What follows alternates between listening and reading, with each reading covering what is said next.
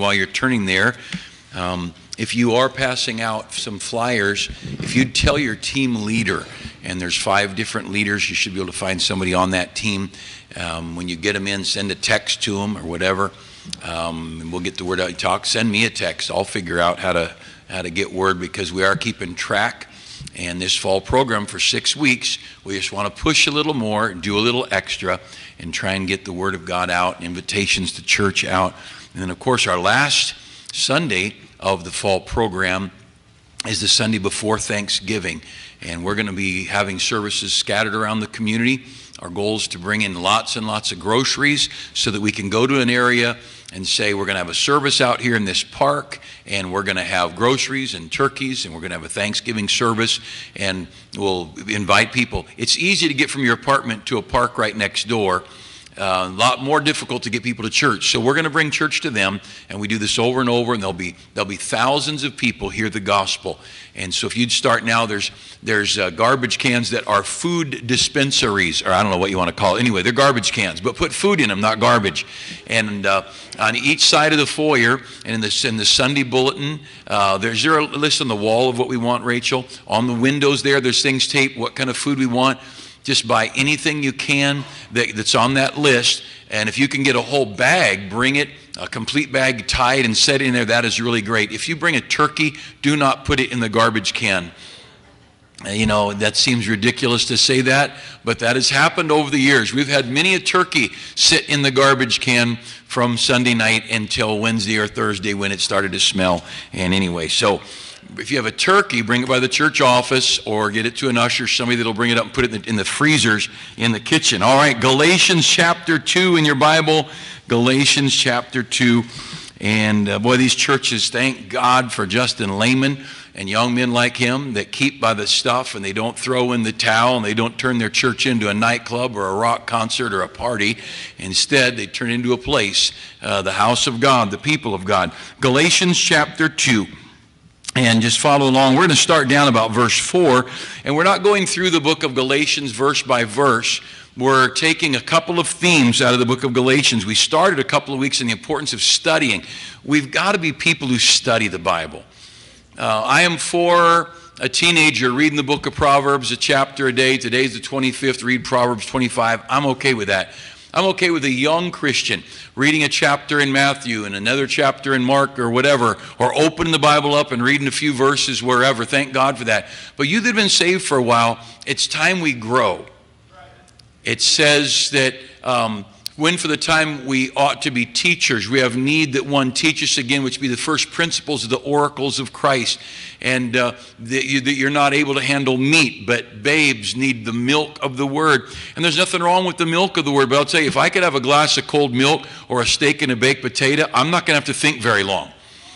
And we ought to be getting more steak and baked potatoes out of the Word of God.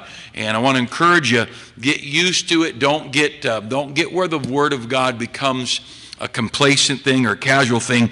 So anyway, we're just picking a few things up in this matter of studying. If you look at verse 4 of chapter 2, and because that, now again, Paul's writing to the churches in Galatia, and that's the area under the Black Sea. They're not Jewish people, although Jews have immigrated everywhere. But verse 4, and that because of false brethren. Now, right off, we got some false brethren. There are people that come into the church that appear to be brethren. Paul called them false brethren, who came in unawares, brought in, who came in privily to spy out our liberty, which we have in Christ Jesus, that they might bring us into bondage. Now, the subject here is moving people from liberty to bondage. And people will use that idea, stand fast therefore in the liberty wherewith Christ has made us free, and be not entangled again with the yoke of bondage. He says in a little bit, we'll see it. And people say, see, you don't need a church with a bunch of do's and don'ts. No. From the Garden of Eden, there were do's and don'ts. You had 2 perfect people, and they had a rule. Don't eat from that tree. And when they broke that rule, he gave them 10. And when they broke those, all 10 of them. The next day, Paul broke them. Moses broke them. He broke them, threw the rocks down. But anyway, when they messed those up, you have the Levitical law. Somebody said 600 laws. Somebody else said it. I don't know how many laws. I know this. I'm not counting them. You go through and count all the laws in Leviticus if you want. But Christianity and our faith, it's not a lack of holy living. But you'll see here when he talks about bondage at the end of verse 4, that bondage has to do with being saved by grace. So we are free from a life of rigid laws, trying to find a way to get saved, and we don't want to get bound. We're free. We don't want to be bound. We don't want to go back to people having to keep holy days and Sabbaths and new moons and all these things, and you'll see that. But that's what we're going to focus on tonight. Verse 5. To whom we gave place by subjection, no, not for an hour, that the truth of the what? The gospel might continue with you. So what's the subject we're talking about here? It's the gospel.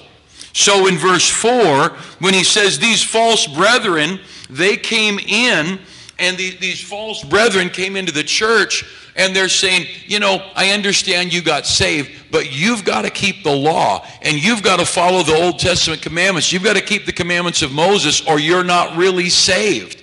And they're trying to bring people who came to Christ by faith, trusting the blood of Christ as full atonement for their sins, and they're trying to drag those people over and bring them back into bondage. And Paul said, we didn't put up with them for a minute that we might protect the gospel. That's the issue here. And some years ago, one of I almost called her name, but I don't want to embarrass whoever she got it from, family. It might have been somebody close, but someone gave me a kid's message, a CD message, and it was very well done and interesting, and it was about the judgment seat. And these two people were at the judgment seat, and for one, they got the judgment seat of Christ and the great white throne seat judgment mixed up, but someone got to the judgment seat, and they just basically had not lived a good enough life. Yeah, as a child, they'd made a profession, and yes, they'd been baptized, they went to church, but they did not live it. And they went to hell. Now, that is what Galatians is being written about. And let's follow through as we'll look at this. You see in verse 5, he says we didn't give subjection to these. We didn't give place by subjection to these, not even for an hour, that the truth of the gospel might continue. The subject of the book of Galatians is the word the gospel. The book of Matthew, Mark, Luke, and John, each of the gospels, though we call them gospels, the word gospel means good news. And though the gospels bring us good news, the actual word gospel only appears 3 to 6 times per gospel. In the book of Acts, the word gospel, in Romans and Corinthians, the word gospel only appears the most 6 times in any book. I mean, Matthew, 28 chapters, these big books, 1 Corinthians, all this huge book of 1 Corinthians, and yet 6 times in the first chapter of Galatians, the gospel is mentioned.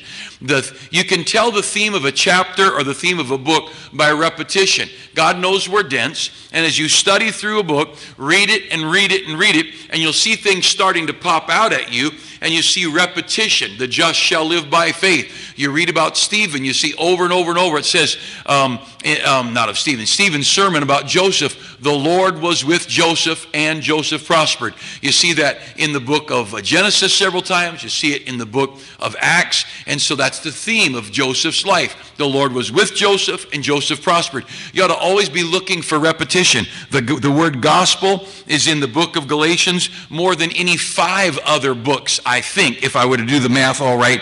And again, I didn't write it all down. I was going through studying it, and just numbers don't stick in my head. I do know I have one wife, and I'm sure of that. Let's go down. And so we're skipping down to verse 11. But when Peter was come to Antioch, now again, Antioch is over on the coast of the Mediterranean Sea. Here's Israel, way up here's Galatia. Antioch's here on the coast. Now he's illustrating the issue of the gospel. Anytime you're going to teach a truth, you teach the truth, the facts of the truth, and then you try and illustrate it so it makes sense to people. You guys in my preaching class know about illustrations. So he's going to give us an illustration. Look at verse 11. But when Peter was come to Antioch, I withstood him to the face because he was to be blamed. He was certainly not the first and only sinless pope, nor was any other pope sinless. But Paul just withstood him to the face publicly. He was to be blamed. Verse 12, for before that certain came from James, he did eat with the Gentiles. Remember, there's Jews and Gentiles. And he was normally, Antioch's a Gentile city, and they had a great church there. Antioch's where they were first called Christians, and it was a wonderful place and a great church. And so Peter's there, and they're teaching the Word of God, and people being saved, and they're enjoying the fellowship of Jew and Gentile together. Well, some Jews came from Jerusalem and from the big church, and they showed up, and all of a sudden Peter got worried. Oh no, what are they going to say? I'm eating with Gentiles. Now, you can't even fathom that, because in our culture, who's in this room? We don't even know who's in this room. My goodness, we're a mixed multitude. America's a great country. To me, one of the neatest things about America is that we're Americans. You know, in Germany, they're Germans. Austria, they're Australians. Not really, Austrians. And in the Philippines, almost everybody's Filipino. And but you come to America, there is no place quite as diverse as America, although Vancouver sure got a good, if you've never been there, they've got a pretty good run at it as well. But America being built around a philosophy and an ideal rather than a genetic people. And so, but these Jews, remember we talked about it before, they struggled with this thing that God could even save a Gentile. Remember in John chapter 4, Jesus comes to the well and he's waiting, and the woman comes. She's a Samaritan, half Jew, half Gentile. And he's waiting. He says, could I have a drink? And she says, who are you, a Jew, asking drink of me, that I'm a Samaritan? For the Jews and the Samaritans had no dealing with one another. The Jews were a very, very narrow people. They wanted no fellowship with anybody. And when Jesus let the gospel get to the world, that was a massive mental, spiritual, and social adjustment for them. And so here, even though the church had been going for some years, and people had been saved in the Gentile community and the Jewish community, here Peter is in verse 12, certain came from James, he did eat with the Gentiles. But when they were come, he withdrew and separated himself, fearing them which were of the circumcision, or the Jews. Verse 13, and other Jews dissembled likewise with him, insomuch that Barnabas also was carried away with their dissimulation. And so here they are, the Gentile Christians, the Jewish Christians, Barnabas and Paul and Peter and all the people in this. This is a wonderful church there in Antioch. And then these Jews come walking in from Jerusalem, and man, Peter saw him out the window, or I don't know how he saw him at it, and he jumped up and ran away from the table, because the Jews had needed a table there and the Gentiles had needed a table there. And well, as soon as Paul got up and ran with Barnabas, thought, well, have you ever seen somebody else do something and you went along with them, and you knew it was stupid but you did it anyway? You've never done that, probably. Yeah, you have. And that's why teenagers, you be careful who you hang with. And that's why adults, you be careful who you hang with. How many stupid things has a teenager, a young adult, or a college-age guy or girl done simply because your ridiculous, immoral, vulgar, lewd friends did this corrupt thing, and you're in it, and it's like jumping over a waterfall. You're going on into foolishness. Guard your TV, guard your books, guard your friends. But here, even among Christians, these things happen. And so Peter goes away, Barnabas goes away with him, and Paul steps back. Here's the Christians from Jerusalem, the Jews. Here's the Christians from Antioch, these Gentile Christians, and probably a whole big mixture of them. And in verse 13, Paul steps up, and is he ever mad? I'm sorry, verse 14. But when I saw that they walked not uprightly, according to the truth of the what? The gospel, I said unto Peter before them all. Let me just stop for a minute. This warm and fuzzy, let's always be gracious kind of thing. Years ago I met with the staff. I'll never forget it. I am not a confrontational person. I don't like conflict. I'd rather say something to a group than to you individually. And I hope you don't have rocks for brains, and I hope you'll catch it and fix it. And sometimes people don't. And I just hate to confront someone one-on-one. But I met with the staff some years ago, many years ago, and I said, look, I love you. We work well together. The church is being blessed. You've got to allow me the liberty to correct you. And if I correct you, get the chip off your shoulder. Don't cry. Don't pout. We're big people here. We've got a church to build. We've got a gospel to preach. And it's like the next day, something came up, and I went to someone, and I said, that cannot happen here. I was very kind. I was not harsh at all. I said, you were wrong, and you were out of line. That's their area. That's not your area, and you leave them alone. And that day they walked out, and they've not been back at church since. That was a staff member. I hate conflict. I hate it even more when quality staff members pout out. But the fact is, leadership sometimes has to do that stuff.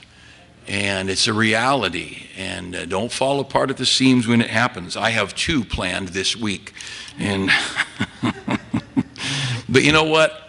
2 years, I can get Social Security. And that'll get me about a quarter of my pay. And so anyway, I'm not going anywhere, I promise. Until you fire me, I'm here. But Paul rebuked Peter in front of everybody. Hey, Peter, you can't do that.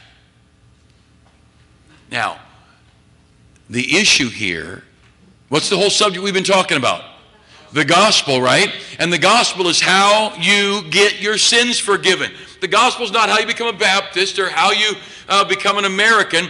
The gospel is how a sinful man on his way to hell can have his sins forgiven by the blood of Jesus Christ, and I can be born into the family of God, and I can freely receive the gift of grace. That's the gospel. The gospel is that Christ died, that he was buried, that he rose again. That's it. Nothing to do with church, nothing to do with baptism, nothing to do with being a good guy or giving up this or not doing that anymore. The gospel is that Jesus saves sinners. But what we were looking at here is an illustration of how we can get messed up. Now watch this in verse 15, the rest of verse 14. Paul is chewing out Peter in front of everybody. If thou, being a Jew, livest after the manner of the Gentiles, and not as do the Jews, why compellest thou the Gentiles to live as do the Jews? We who are Jews by nature, and look at this phrase, and not sinners of the Gentiles. It's like they're this holy little group of people, aren't they something? Knowing that a man is not justified by the works of the law, but by the faith of Jesus Christ. So again, he comes back in verse 16. What are we talking about? You're justified by faith. Here Peter backs away from the table from eating because he felt like being justified required all these Old Testament rituals. This has nothing to do with liquor, as wine is a mocker and strong drink is raging. It has nothing to do with living a holy life. It has nothing to do with 1 John, come out from among them and be separate, saith there, 1 Corinthians, be separate, saith the Lord. Separation from unholy living is one thing, but we don't want to get this thing ever mixed up with the gospel. Now, what you'll hear in churches, when someone will hear someone like us talk about holiness, by the way, holiness and sanctification are about the same word, and it's all through the New Testament. I got married a long time ago. I don't know how long, but anyway, a long time ago, 36 years ago or so. And I was sanctified. That word means set apart. I was set apart from all the other women in the world to one woman. That is holiness. It's the most practical, simple illustration of holiness. Holiness means I have been set apart from all the women that chased me, which was 0. But there was liberty if they'd have wanted to. I have now been set apart unto another, and I am no longer on the market. That is the word holiness. That's the word sanctify. I have been set apart. And so I was once lost, and I was in this messed up world of sin and shame, and this world of lying and deceit and drugs and liquor and arrogance and selfishness and greed and lust and all the works of the flesh that Galatians talks about. We'll see it in another week or two. And when I got saved, I became his. And I had to turn my back on all the garbage of this world, just like I ought to turn my back on every other lady in this world. That's the word separation. It has nothing to do with being saved. It just has to do with I belong to a new master. I belong to him. You'll see this. Stick with me in the next couple weeks, and we'll get through these next few chapters. But let's keep reading there in verse 16. Knowing that a man is not justified by the works of the law, but by the faith of Jesus Christ. We are justified by faith. Even we have, what's the next word? Believed. John 3:16, that whosoever believeth in him should not perish, but have everlasting life. Even we have believed in Jesus Christ, that we might be justified by the faith of Christ, and not by the works of the law. For the works of the law, by the works of the law shall no flesh be justified. And all this, he starts out in a progression explaining the doctrine of salvation, and that it has nothing to do, don't be bringing us into bondage to the law. And then he brings in this illustration of Peter thinking he can't eat with some non-Jewish believers. Look, it's worse to eat with an unsaved Jew when you're a saved Jew than to eat with a saved non-Jew. Figure this thing out. Christian people are the ones we ought to be near to. And then he goes right back into Bible doctrine. He teaches the doctrinal truth, he illustrates it, and then he brings it back. The story of Peter separating from the Gentiles was Peter's mind reflecting back that I can't please God, I can't be saved if I am hanging around Gentile people. And this whole thing, he goes back there in verse 16 and 17. We are saved by faith, we're justified by faith, by believing. Verse 17, but if, while we seek to be justified by Christ, now watch this, this is where we are in our churches in America.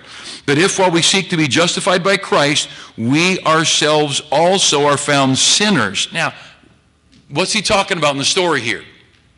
He's not talking about you got a bad attitude, you got up late, you didn't get your Starbucks, you wanted a macchiato with 3 shots of something in it.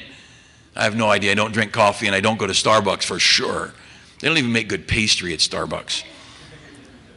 But your order didn't come out right. You went to a restaurant and ordered water, and they gave you city water. Worse yet, Elsinore city water. We'll go to a restaurant, and Mrs. Goddard will order water, being Miss Healthy, and she'll take one sip and think, yuck, this is city water. My Diet Pepsi is more healthy than her city water, guaranteed. And it always tastes the same as long as you stay in America. You go overseas, they mess with it. He says, this thing about being a sinner, being the sinner, he's talking about getting mixed up with keeping the law. He said, while we say we are getting saved by faith, if we're reaching over there and we're trying to keep the law as our justification, we're messing things up. And we have countless churches in America today, and they're supposedly gospel-preaching churches. And they have, and by the way, they're the most worldly churches you'll ever find. And they will tell you you get saved by trusting Jesus. They might sometimes even baptize you by immersion. Maybe once a year they'll go to the ocean and baptize or whatever. But then the very next thing they'll say is, but if you're not good, you're not really saved. Well, you know what? You're either saved or you're not. You're not really saved. You're either lost or you're not. You know what? You can't be really lost. You're lost or you're saved. End of subject. There's no in between. That's like, I go into the morgue and they pull up the body and they say, this guy, he's dead. Well, look over here. Pull this one out. This guy's really dead. Dead is dead, folks. Dead in trespasses and sin. If you've not been born again, you're dead. You're dead. You're on your way to hell. You can be born again by putting your faith in Jesus Christ, and you will be alive. And there is a split second and less than a split second from the moment you believe, you are instantly born into the family of God, forgiven, reconciled, justified, name written in the book of life. Somebody said there's 42 things happen the moment you believe. I have no idea. I'm not going to sit around and split hairs on that, but I know this. It's a good thing to be saved. And so he says there in verse 17, if while we seek to be justified by Christ, we ourselves are found sinners. We're trying to gather up this holiness you're trying to create, Peter, by separating from the Jews. What's wrong with you here? Verse 18, for if I build again the thing which I destroyed, I make myself a transgressor. What did Paul destroy? Paul spent his whole life as a Pharisee, preaching the law, keep the law, obey the law, writing it out, memorizing it. And one day he said, I am done with the law. Christ is the end of the law for forgiveness of sin. I am done with all that thing. And Paul threw all that thing away. And he said, I count it all but dung. It's all gone. And it's all about Jesus and faith. And this whole thing, Paul said, if I build again in verse 18, the thing which I destroyed, I make myself a transgressor. For I, through the law, am dead to the law, that I might live unto God. I am crucified with Christ. Nevertheless I live, yet not I, but Christ liveth in me. And the life which I now live in the flesh, I live by the faith of the Son of God, who loved me and gave himself for me. I do not frustrate the grace of God. For if righteousness came by the law, then Christ is dead in vain. And you'll see again and again in Galatians, either you're going to get saved by works or you're going to get saved by faith, and there cannot be any blurring of this. There's some wonderful Adventist people, Seventh-day Adventists, but the Adventist people have confused grace and works so much, they don't know if they're saved. In fact, they've gone down to the point in their doctrine, if you talk to an Adventist that knows their doctrine, that when they die, their soul and body lie in the grave, and it'll stay there until the judgment day. And on the judgment day, their soul comes out, and then Jesus decides whether they've been good enough. We know what, when they died, he knew whether they were good enough. They're all confused. But they're trying to figure out if their works were worky enough and their faith was faithy enough. And no one can say, I know I'm saved. That is the saddest thing. Man, I just don't know anything any more wonderful than I know whom I have believed. I know whom I have believed. And I'm persuaded that he is able to keep that which I've committed to him against that day. I'm saved. I love the little 4, 5, 6, 8-year-old child in one of our Sunday school classes can hear the story of the gospel, that Jesus loves them, and they can bow their head and put their faith in Christ, and he will save them, because Jesus said, suffer the little children to come unto me and forbid them not, for such of them is the kingdom. Another time he said to the adults, if you don't get converted and become like little children, you're going to perish. It's not kids who need to become educated like adults. It's adults who need to become simple and trusting like children. That's what salvation's all about. And let's look down there in verse 20. I'm going to point out one word. It's 3 times. If you're right in your Bible, it has nothing to do with this thing, but it's a little word, the word of. Look at verse 20 at the end of it. Now I live in the flesh. I live by the faith of the Son of God. Now, if you've got anything but a King James, it's a good chance, about half the other Bibles change that word of to the word in. Now, that's a key thing there, because faith in Jesus and the faith of Jesus are light years apart. And that's one way you can identify some of these corrupt versions of the Bible. It's not a King James, it's corrupt. And the readers are not corrupt. The writers are corrupt. I mean, the reader, if a person's got the wrong version of a Bible, they got a Bible. My goodness, they're trying. You know, I remember when Brother Steve Sandberg and his wife Sharon and their kids started coming to our church, and they picked up a tract on the New King James. My first day at his house, I'm sitting there, and he said, this tract, it's by the, and I don't know how that tract got on our table, but it was right, but it was a little rough. And he said, this tract's in the New King James. I said, yeah, it is. And he said, my wife reads a New King James. I said, well, you know what Jesus said, if anyone will seek me, they'll find me. I said, just have her keep reading it. She'll figure it out. I'm not going to, it's not, they were in sincerity. Now, he wasn't reading the New King James because he was the man that was right. But those women are a little slow sometimes catching on. But I have no idea what he was reading. I don't know. But I do know this. The seed of corruption is sown in this book if you're not careful. And that's why we've got to stick with the Word of God and be so careful. But if you look at that word of in verse 20, go back up to verse 16. Knowing that a man is not justified by the works of the law, but by the faith, what?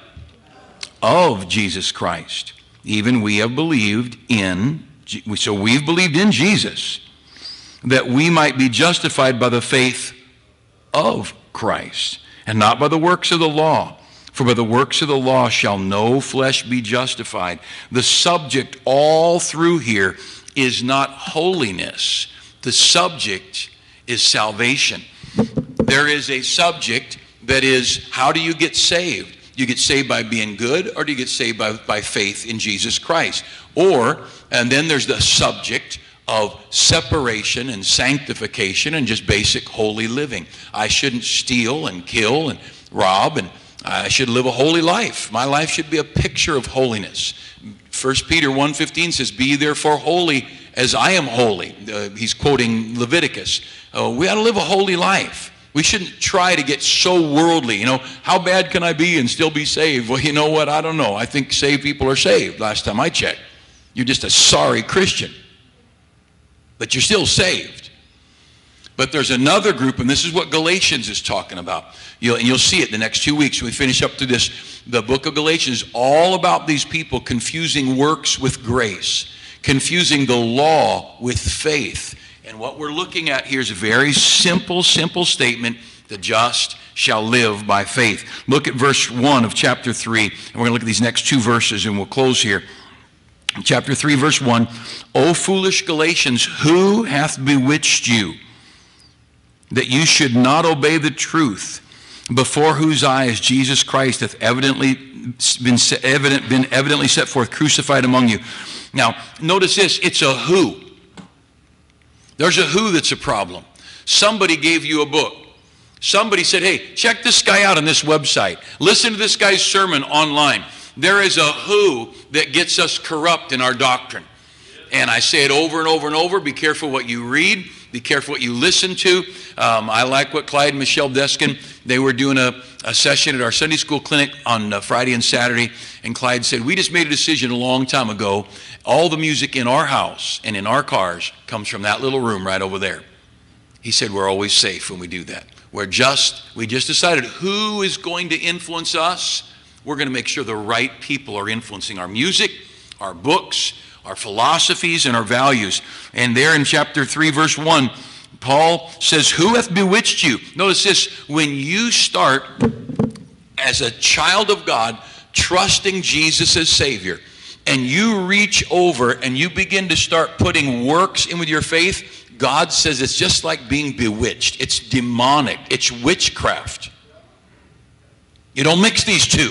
That is a demonic thing. If you remember, we were back over in chapter 1, Paul said, whoever brings another gospel, which is not another, let him be anathema maranatha. Let him be cursed. Jesus is coming again.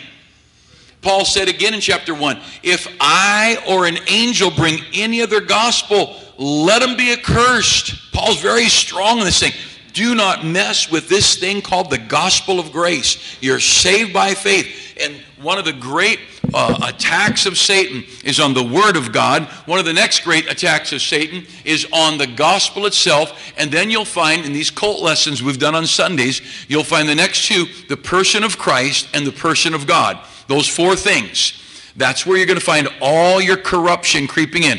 Who God is, who Jesus is, how you got saved, and how did you get revelation, or how do you get truth. Pretty soon you get the Pope speaking ex cathedra. I got this straight from God. Oh, garbage. I don't believe you got anything straight from God. The Mormon church teaching that if you were, that the white people are children of Jesus and the black people are children of the devil. And that is Mormon doctrine. You Google it, you'll find 10,000 references to it. It's a fact up until the mid-1900s. And then we got a culture where the black people are finding themselves in business and education and in sports and movies and in politics. All of a sudden, oh man, we can't have that. So we got a revelation. Now it all changed. Liars, corrupt, lewd, vulgar, let them be accursed, Paul said.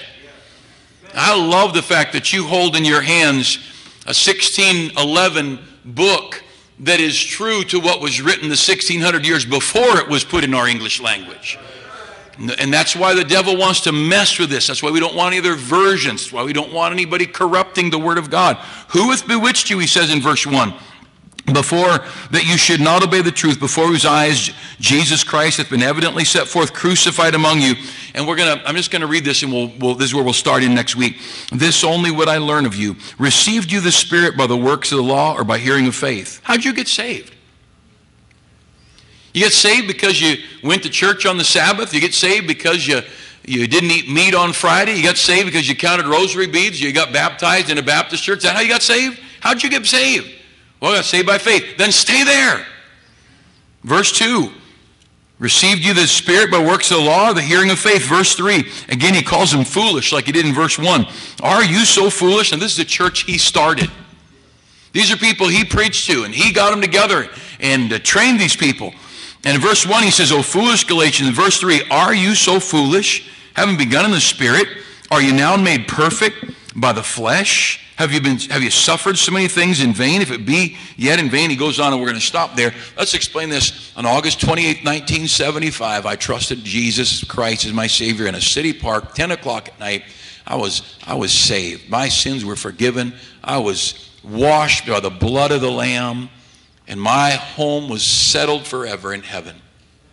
I want to be good because God is good. But I'm not about to say I'm trying to be good to complete the gospel.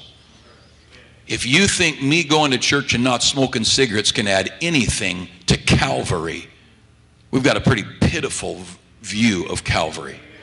If you think not drinking liquor is somehow going to help what Jesus did on the cross, you didn't pay attention to the end of the Gospels when Christ was crucified. You think going to church and giving your money to the poor and being a good husband or good wife somehow puts the icing on the cake and completes the work of grace that was bought and paid for by the blood of the Son of God. That's crazy. It's an absolute abomination. Greatest insult you could pay to Jesus is to say, Jesus, I know you saved me, but just to be sure I'm saved, I'm going to add that I'm a tither. Now, I think you ought to tithe. That's on the other side of the cross. You ought to tithe because God's been so good to you. You ought to live a holy life because he's worthy. You ought to love your neighbors yourself because he asked you to. But the idea that I'm going to somehow be good to help get saved, I'll tell you what, I got saved. End of subject. The night I trusted Christ, the Bible says he who knew no sin became sin for us, that we might be made the righteousness of God in him.